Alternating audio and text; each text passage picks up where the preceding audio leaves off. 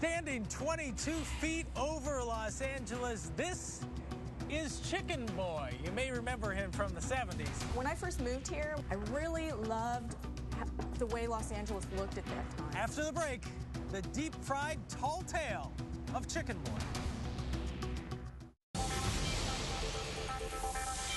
Behind every LA landmark, there is a story. Tonight, KTLA's Dave Malkoff is on a mission to bring us the strange but true story of Chicken Boy.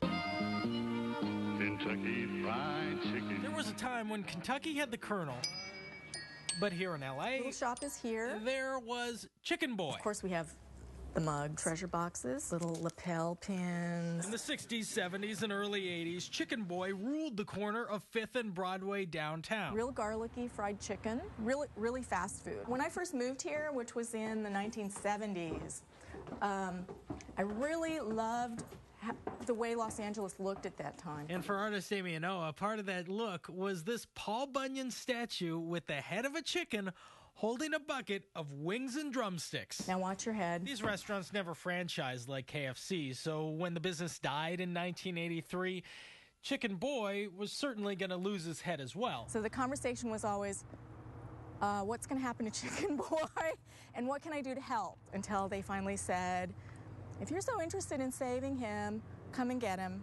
We're giving you a week. So with a little help from some expert movers, Amy disassembled Chicken Boy and drove him to a storage facility where he sat for 23 years. I wanted him to go to an art institution. Nobody wanted him.